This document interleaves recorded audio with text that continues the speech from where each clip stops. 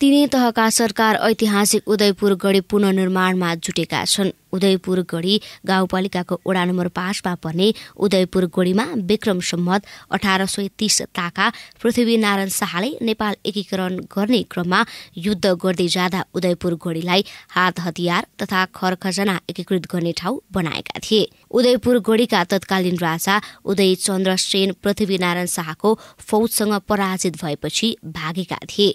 उनी भागेपछि उदयपुर गढीलाई पृथ्वीनारायण शाहको फौजले कब्जा लिएर नेपालमा एकीकरण गरेका थिए। जिल्ला सदरमुकाम गाईघाट बजारबाट 37.5 किलोमिटर उत्तर पश्चिममा पर्ने यो गढी समुद्र सतहबाट 1160 मिटरको उचाइमा रहेको र 15 रोपनी जग्गामा यो फैलिएको छ। गढीमा 133 हातको बाहिरी फेरो र 20 वटा बन्दुकबाट फायर गर्ने प्वाल रहेको र उत्खनन गर्दा प्रशस्त मात्रामा ऐतिहासिक तथा पुरातात्विक महत्वका सामान फेला परेका छन्। विक्रम सम्वत 1926 असार 5 मा कप्तान शमशेर जङ थापाकी धर्मपत्नी भुवन कुमारीबाट पञ्चावती मन्दिरमा घण्टा र विक्रम सम्वत 1975 वैशाख 29 मा कर्नल गंगा बहादुर बस्नेतबाट ढुङ्गाको खम्बा र घण्टा समेत चढाइएको प्रमाण अहिलेसम्म पनि पाइन्छ। विक्रम सम्वत 1382 र 1576 का बीचमा मिथिला भेगमा शासन गर्ने अन्य राजाहरू सरह नै उदयचन्द्र नाम गरेको सेनावंशीय राजाले यस गढीलाई मुख्य केन्द्र बनाएर शासनको सुरुवात गर्नुका साथै उदयचन्द्रले किला निर्माण गरी शासन गरेको कुरा इतिहासमा पढ्न पाइन्छ।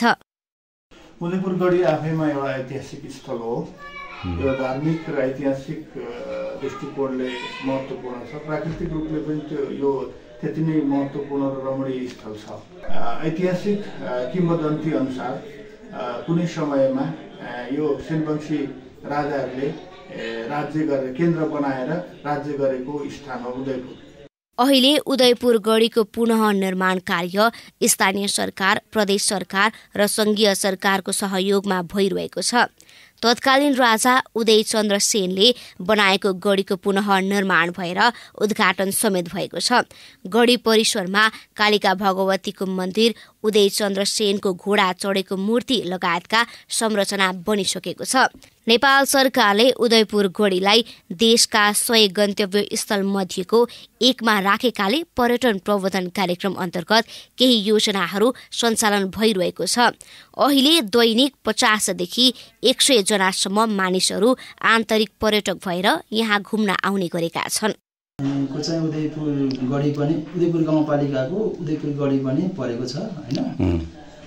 त्यो हिसाबले चाहिँ खास गरी 2 करोड 73 लाख समथिङ बजेटबाट चाहिँ हामीले उदयपुर गढी किल्ला निर्माण गर्ने काम सम्पन्न गरिसकेका छौँ। अहिले गढीको पुनर्स्थापना हुँदै रहेछ। त्यहाँ अहिले अस्ति म आइकन देवीको मूर्ति पनि स्थापना भएको छ। अब अहिले चाहिँ हामी यहाँ नेपालडाँडादेखि गढीसम्मको बाटोको चाहिँ एउटा बहुवर्षीय योजना चाहिँ 3 वर्षीय योजना चाहिँ सञ्चालन गर्न लागिरहेको छौँ। अहिले जिपिआर लगभग सम्पन्न हुन आँटेको छ। करिब 3 करोड 50 लाखको लागतमा पुरानो गढी पुनः निर्माण गरिएको र पालिका सदरमुकामबाट प्रत्येक ओडामा पुग्न मोटर बाटो निर्माण गर्ने काम भइरहेको छ। भविष्यमा उदयपुर गढी देशकै प्रमुख भ्रमण गन्तव्यमा पर्ने सम्भावना बढ्दै गएको छ। जीर्ण बन्दै गएका यस्ता ऐतिहासिक पुरातात्विक महत्वका संरचनाहरूको बेलैमा पुनः निर्माण गर्न सके पर्यटन प्रवर्धनमा टेवा पुग्ने थियो कि। जनता टेलिभिजनका लागि उदयपुरबाट माधव पोखरेलको रिपोर्ट।